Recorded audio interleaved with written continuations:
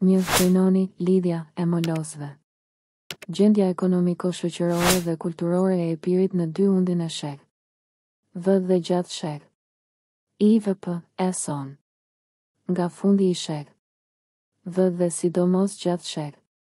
IVP, son, në Epir vihet re një zhvillim i mëtejshëm i ekonomisë në të gjitha degët e saj, në bujqësi, blegtori e sidomos në zejtari, zhvillohet prodhimi i mallrave, zgjerohen lidhjet tregtare etj.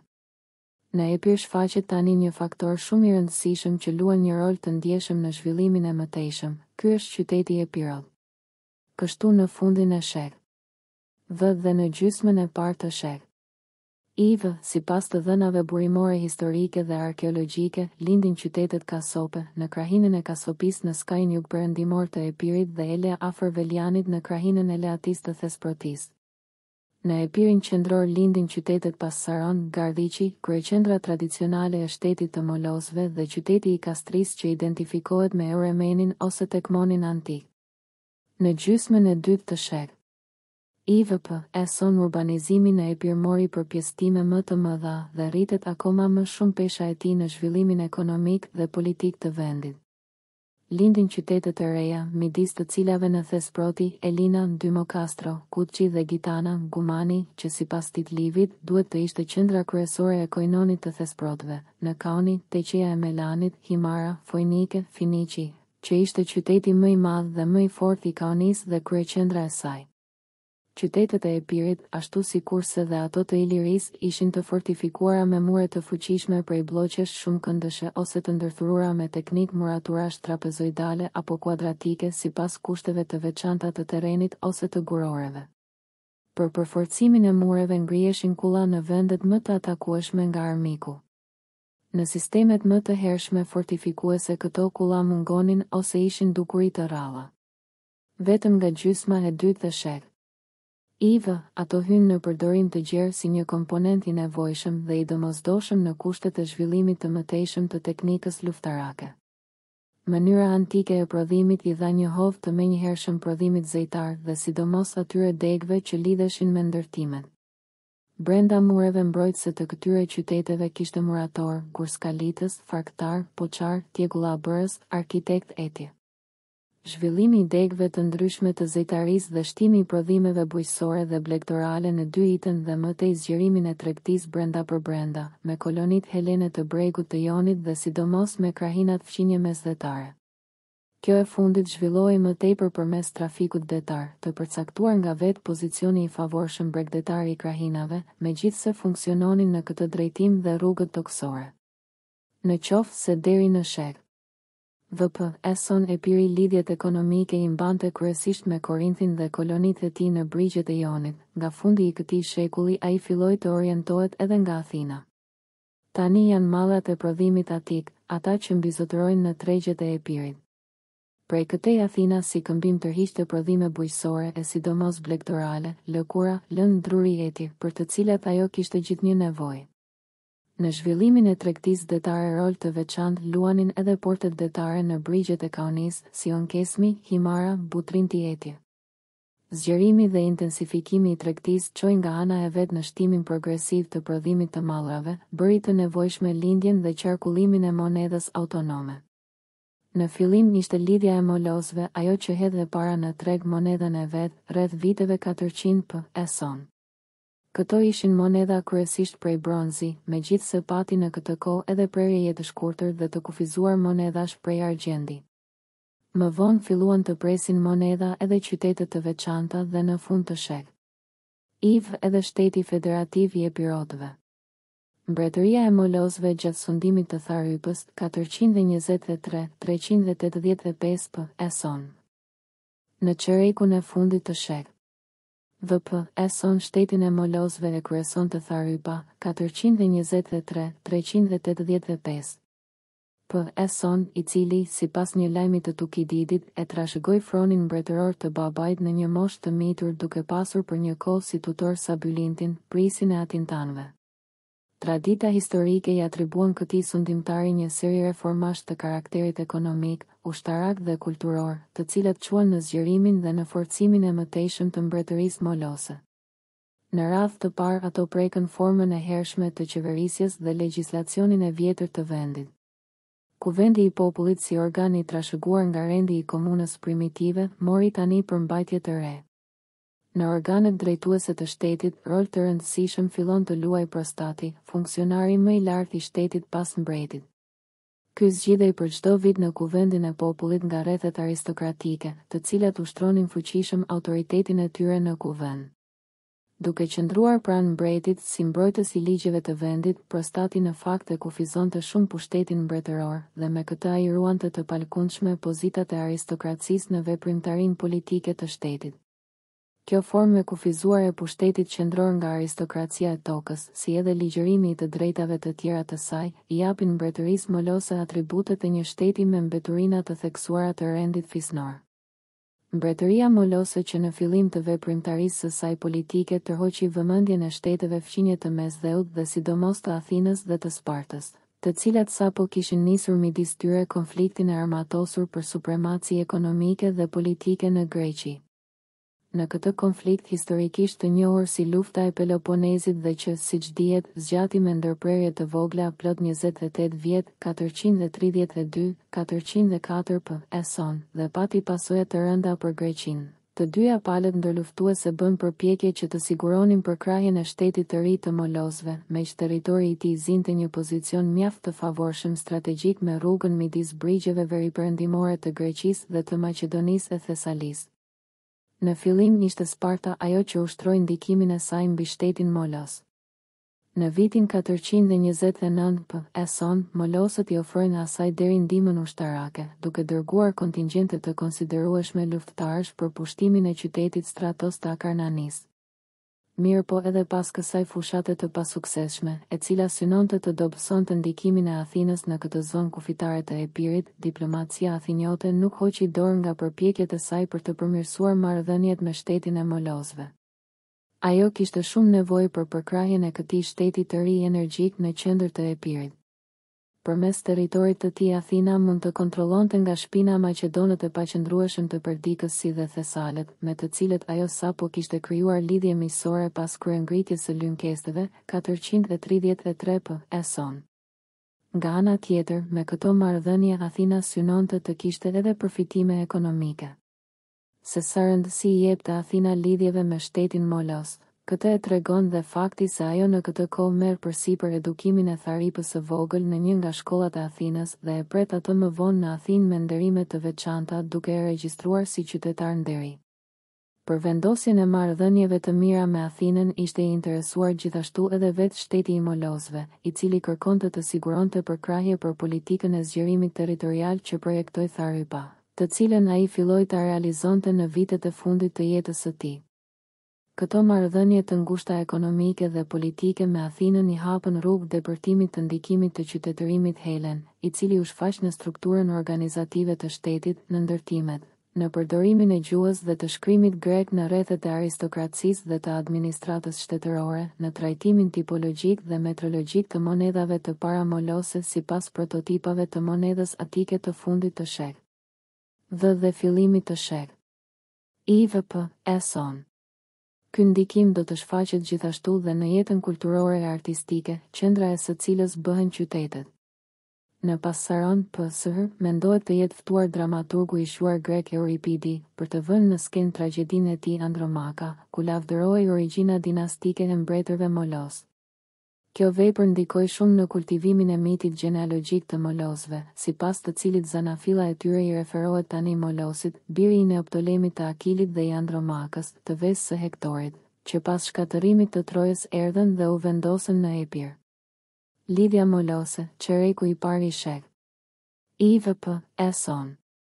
Struktura e saj organizative. Gjatë sundimit të Alketës, birit të Tharipës, shteti molos mori zhvillim të mëtejshëm. Nuk është përcaktuar me saktësi se në ç'kohë dhe në ç'rrethana e trashëgoi fronin. Dihet se në vitin 385 p.e. ai gjendej i strehuar politik tek Dionisi, tirani i Sirakuzës. Në burimet historike nuk jepen as motivet që e shtyn Alketën të braktiste fronin. ka mundësi që ky, duke dashur të vazhdonte politikën e aleancës me Athinën, në një kohë kur kjo kishte pësuar tashmë humbje ushtarake dhe diplomatike nga Sparta, të ketë ndeshur në kundërshtimin e partisë filospartane. Në këtë kohë kjo filloi të aktivizohej shumë, sidomos pas fitoreve të Agesilaut në Akarnani, 389-388 p.e.s., që i hapën rrugën Spartës për të shtrirë ndikimin e vet jo vetëm në Greqinë veriperëndimore, por edhe në Epir. Dionisi, që ishte interesuar dhe po vepronte aktivisht për të vendosur një kontroll efektiv në detin Adriatik dhe mbi rrugët që të çonin për në Epir, e mirëpriti Alketën dhe e ndihmoi atë që të rikthehej në fronin e humbur. Me këtë mënyrë tirani i Sirakuzës synonte të siguronte një aleat të ri, që do të përkrahte piksynimet e tij politike dhe tregtare në brigjet e Ilirisë dhe të Epirit. Për këtë qëllim në vitin 385 p.e.s. Dionisi bëri një marrëveshje me Alketën për të ndërhyrë ushtarakisht në territorin e shtetit të Molosëve, duke i siguruar një ndihmë efektive në kontingjente luftarake dhe armatime. Ky sulm i papritur i forcave të bashkuara iliro-sirakuzane u shkaktoi Molosëve rreth 15.000 të vrarë sipas Diodorit të Sicilisë. Përforcimet që u dërgoi Sparta Molosëve nuk e ndryshuan gjendjen e tyre të vështirë. Siç duket, ajo nuk u angazhua aq shumë në këtë luftë, pasi nuk ishte e interesuar të hynte në konflikt me Dionisin. Kështu ky aksioni në dy itur prej tiranit të Sirakuzës përfundoi me sukses dhe me rivendosjen e Alketës në krye të shtetit Molos. Pasi përforcoi pozitat brenda mbretërisë, Alketa vazhdoi politikën e zgjerimit territorial të shtetit të tij të filluar që në kohën e Tharrypës, rivendosi marrëdhëniet e ndërprera për pak kohë me Athinën. Në vitin 377 ndihmoi aktivisht lidhjen e dytë detare të Athinës, duke lehtësuar veprimet e saj luftarake kundër Spartës në pellgun e Ionit. Në vitin 372 p.e.s. Alketa i dha mundësi një reparti prej 600 pëlltastësh të Stesiklit, të kalonin nëpër territorin Molos dhe të lidheshin në Korkyr përmes bregut të Epirit. Me politikën e tij ekspansioniste, Alketa arriti të shtrisë sovranitetin e vet mbi një territor të konsiderueshëm të Epirit. Sipas një mbishkrimi dekretor të viteve 370-368 p.e.s. kufit e mbretërisë molose që trashëgoi në këtë kohë i biri i tij Neoptolemi, shtriheshin në lindje deri në Hestiotiden perëndimore, në verilindje deri në kufit e Orestides në luginën e sipërme të Haliakmonit dhe në veriperëndim përmes një rripi toke deri në kufit e Paraujës në rrjedhjen e mesme të Vjosës. Molosët dolën në det siç duket në zonën e Kestrinës, në veri të lumit Kalama, Thiamis. Nga perëndimi pas aneksimit të Dodonës në fund të shek. VP.e.s. Molosët e shtrin kontrollin e tyre deri tek lugina e sipërme e Aheronit. Kjo shtrirje territoriale e mbretërisë molose në kohën e Alketës, duket se përputhet plotësisht me cilësimin që i bën këtij sundimtari Polidami i Fardales në një fjalim të transmetuar nga historiani e generali grek Xenofoni, kur e quan atë sundimtar suprem të Epirit. Këto të dhëna burimore dhe epigrafike tregojnë se në kohën e këtij sundimtari dhe të pasardhësit të tij kishte avancuar mjaft procesi i bashkimit politik të popullsive të veçanta të Epirit. Proces ky që çoi në krijimin e organizimit më të gjerë shtetëror që njihet me emrin Lidhja e Molosëve. Duke gjykuar nga të dhënat mbishkrimore të kësaj periudhe, në këtë lidhje përveç Molosëve bënin pjesë edhe shumë popullsi të tjera epirote, si Tripolitët, Kelajtët, Pajalët, Arktanët, Genoajt, Ethenestët, Onopernët, etj. Këto grupe të veçanta etnike merrnin pjesë në qeverisjen e kësaj lidhjeje përmes përfaqësuesve të zgjedhur të tyre, të cilët në dekretet mbishkrimore quhen demiurg ose synarhon. Një mënyrë e tillë qeverisjeje i jepte këtij formacioni të ri shtetëror karakter federativ, por nën hegemoninë e Molosëve. Lidhja molose, e cila përfaqësonte etapën e parë në procesin e zgjerimit dhe të konsolidimit progresiv të shtetit federativ të Epirit, kishte një strukturë organizative të brendshme të përcaktuar qartë me institucione legjislative dhe ekzekutive. Në krye të lidhjes së Molosëve qëndronte mbreti nga familja e Akidëve. Por pushteti i tij, ashtu siç e thekson Aristoteli, ishte i kufizuar. Mbreti kur merrte pushtetin në dorë, ishte i detyruar të bënte fli në altarin e hyjtë të luftës në Passaron dhe të betohej përpara përfaqësuesve të shtetasve të tij, se do të sundonte sipas ligjeve të vendit. Përfaqësuesit nga ana e tyre i premtonin mbretit se do ta përkrahnin atë gjatë sundimit të tij. Ky betim tradicional midis mbretit dhe përfaqësuesve ishte një formë e trashëguar nga rendi i vjetër fisnor, por që tani merr një përmbajtje të re duke siguruar me këtë ndikimin e aristokracisë në drejtimin e kësaj lidhjeje shtetërore. Mbreti ishte komandant suprem i ushtrisë së lidhjes molose dhe gëzonte një pushtet të padiskutueshëm në kohë lufte. Pas mbretit funksionari më i lartë në lidhjen molose vinte prostati, një magjistrat eponim që zgjidhej për çdo vit nga komunitetet e ndryshme etnike të bashkuara në këtë lidhje.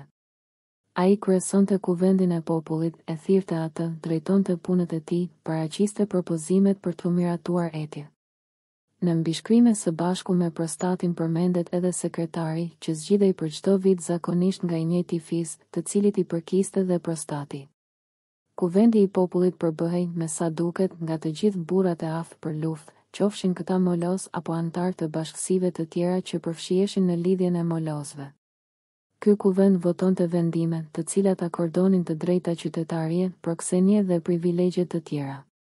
Në këtë kuvend legjislativ mund të merrnin pjesë të gjithë burrat e aftë për të mbajtur armë të gjitha komuniteteve etnike të përfshira në lidhjen e molosëve. Kuvendi mund të mblidhej disa herë në vit, me përjashtim të rasteve të jashtëzakonshme. Vendi i mbledhjeve të tij ishte pas Saroni, megjithse ato mbaheshin edhe në qendra të tjera, si pjesë. Në Dodon etje.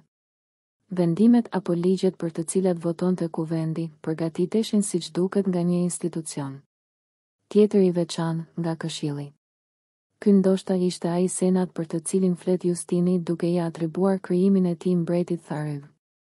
Organ tjetër, i ndryshëm nga Këshilli, ishte dhe kolegji i përfaqësuesve të komuniteteve të ndryshme në lidhjen e molosëve, me anë të cilëve ato merrnin pjesë në drejtimin e përbashkët të punëve të shtetit. Në krye të këtij kolegji qëndronte mbreti nga familja e Akidëve dhe 2 magjistratët e zgjedhur çdo vit, prostati dhe sekretari, të cilët mund të ishin molos ose jo. I tërë ky organizim shtetëror i jepte lidhjes molose, që përfaqësonte njëkohësisht dhe shtetin më të fuqishëm në Epir deri në çerekun e fundit të shek. IVP-son formën e një shteti federativ monarkik. Marrëdhëniet politike të lidhjes me Maqedoninë. Pas viteve 60 të shek. IVP-son në politikën e jashtme të lidhjes molose vjen re ndryshime të dukshme, që çuan në zgjerimin territorial dhe në fuqizimin e mëtejshëm politik të saj. Në këtë kohë në kufit verilindor të Epirit filloi të mëkëmbet me shpejtësi shteti Maqedon. Gjatë sundimit të Filipit I Maqedonia u shndërrua në një monarki të fuqishme të centralizuar, në një forcë kryesore politike dhe ushtarake në Ballkan. Duke shfrytëzuar krizën e shteteve greke, Filipi pasi zgjeroi dhe konsolidoi shtetin e vet, nuk vonoi të ndërhynte edhe në çështjet e brendshme të tyre duke zhvilluar një politikë konsekuente hegemoniste mbi to në këtë drejtim Epiri duhet të shërbente si një mbështetje për të shtrirë kontrollin maqedon në brigjet perëndimore të Greqisë. Për këtë qëllim Filipi I dha një rëndësi të veçantë vendosjes së një aleance të qëndrueshme me lidhjen molose. Për këtë aleancë ishte interesuar dhe vetë Lidhja, sa kohë që Maqedonia do t'i linte dorë të lirë për ta çuar më tej politikën e zgjerimit të mëtejshëm të kufive të saj. Dhe jo rastësisht Aryba, i cili kryesonte në këtë kohë lidhjen, shpejtoi të lidhte krushi me Filipin I, duke i dhënë këtij të fundit në vitin 357 p.e.son mbesën e tij, Olympin për grua. Midis viteve 360-344 p.e.son. Lidhja molose shënon një zgjerim të mëtejshëm të territorit të saj nga verilindja duke arritur kufirin më të largët në këtë drejtim deri tek Paraujt në pellgun e Përmetit, Timfejt dhe Orestët në luginën e sipërme të Haliakmonit. Por në vitin 344 p.e.son, lidhja detyrohet të heqë dorë nga këto krahina, të cilat Filipi I ia kaloi Maqedonisë. Kur pak më vonë Athina nisi të përzihet në çështjet e brendshme të Epirit, duke rrezikuar pozitat e Maqedonisë në Epir, Filipi I sulmoi ushtarakisht Ambrakin duke kaluar nëpër territorin shtetëror të lidhjes. Pasi mposhti Ambrakin dhe nënshtroi kolonitë helene të elejve në Kasopi, Buketin, Pandosin dhe Eletren, zboi nga froni Arybën, aleatin e lëkundur dhe të pabindur të Maqedonisë, i cili kërkoi strehim në Athinë. Në krye të lidhjes molose vuri kunatin e vet Aleksandrin 20 vjeçar, të mbiquajtur molos, të cilit i dorëzoi dhe qytetet që sapo i kishte pushtuar. Për të angazhuar edhe më shumë ndaj Maqedonisë, Filipi i dha Aleksandrit për grua të bien, Kleopatrën, dhe e përkrahu atë në politikën e zgjerimit territorial të shtetit molos. Gjatë sundimit të Aleksandrit 342-331 p.e. lidhja molose i zgjeroi shumë kufit e saj në drejtim të krahinave jugore dhe veriperëndimore të Epirit. Nën kontrollin e lidhjes hyn tani jo vetëm kolonitë elease, por edhe tërë Kasopia fqinje, të cilat u bën aleat të saj, Symnatios, duke gëzuar një farë autonomie dhe të drejtën që të prisnin monedat e tyre. Aleksandri arriti t'i imponoj pushtetin e tij dhe koinonit të Thesprotëve, deri atëherë i pavarur, megjithse territorialisht në përfitim të lidhjes molose, e cila ushtronte mbi të presion të vazhdueshëm për të dalë në det. Jashtë kontrollit të shtetit molos ende mbetej në këtë kohë koinoni i kaunëve, që vazhdoi të ruante pavarësinë e tij. Zgjerimi territorial në drejtim të pjesës më të zhvilluar nga pikpamja social-ekonomike të Epirit dhe në mënyrë të veçantë dalja e tij gjerësisht në det, e fuqizuan edhe më shumë ekonomikisht dhe politikisht shtetin molos, dhe hapën rrugë për një intensifikim të lidhjeve sidomos me brigjet perëndimore të mesdhellë. Në vitin 334 p.e. Tarenti kërkoi nga Aleksandri Molos ndihmë ushtarake, meqense po rrezikoi pavarësia e qytetit dhe e aleatëve të tij nga Lukanët. Aleksandrit do t'i jepej mundësia që të përhapte influencën e Epirit edhe në qytetet e tjera të Italisë së Jugut, për të cilën ishin të interesuara shtresat sunduese të vendit që ai përfaqësonte dhe në mënyrë të posaçme ajo tregtare. Kjo u bë në dy itje që Aleksandri të ndërhynte aktivisht në çështjet e qyteteve greke të Italisë së Jugut. Pasi ja la sundimin e mbretërisë epirote gruas së vet sa kohë që ai do të mungonte, Aleksandri u nis për në Itali me forca të kufizuara, sipas Aristotelit me 15 anije ushtarake dhe mjaft anije tregtare. Me të zbritur në Itali, ai e zgjeroi bërthamën e ushtrisë së tij relativisht të vogël, me forca tarentine si edhe me mercenar, me lukan të dëbuar dhe me kontingjentet që i vunë në dispozicion qytetet e tjera greke të kërcënuara nga fiset italike. Në fillim Aleksandri korri një sër fitoresh kundër lukanëve dhe samnitëve, futi në dorë Heraklen, koloninë e Tarentit, si pontin e Apuljes Eti, dhe për një kohë ai e konsideroi veten sundimtar të plot mbi to nga kjo pozitë. Ai bëri marrëveshje dhe me qytete të tjera, madje dhe me Romën. Nga vendet e kontrolluara prej tij dërgoi për natë dhe 300 familje të shuara si pengje. Më vonë lukanët dhe samnitët e morën veten dhe me forca të shumta të bashkuara, filluan të ushtrojnë për herë më tepër presion mbi ushtrinë epirote dhe të aleatëve të saj numerikisht më të pakët, derisa në dimrin e vitit 330 p.e. pas një betejë të përgjakshme pranë Pandosisë, jo larg Kozencës, forcat e Aleksandrit u thyen keqas dhe ai mbeti i vrarë në këtë betejë. Me rrjedhimet që patën këto ngjarje në Epir mbyllet dhe etapa e parë e zhvillimit historik të shtetit federativ epirot.